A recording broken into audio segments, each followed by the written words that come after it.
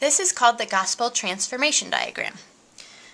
So when we first surrendered our life to Christ, it was because God's holiness, His perfection, was unveiled to us. We were able to see Him holy like He really is, as well as we were able to see our own sinfulness and our need for a Savior. Sinfulness unveiled.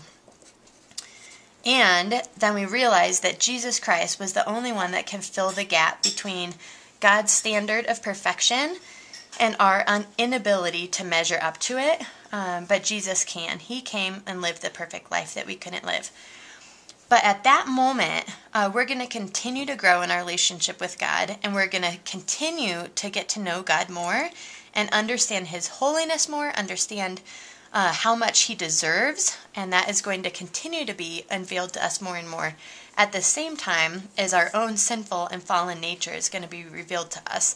So as we grow and into strong believers in Christ, we're going to recognize our sin more and more.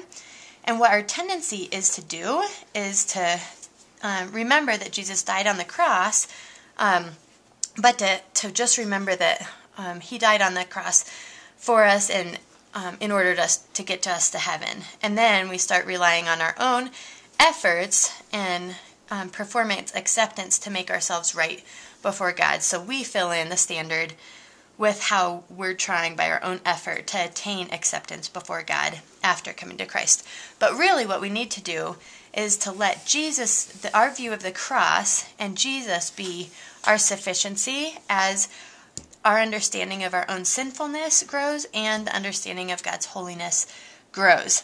So really what this means is that when we fail, we need to keep our eyes on Jesus, the author and perfecter of our faith, and trust His sufficiency to fill the gap instead of relying on our own effort of trying real hard, trying harder.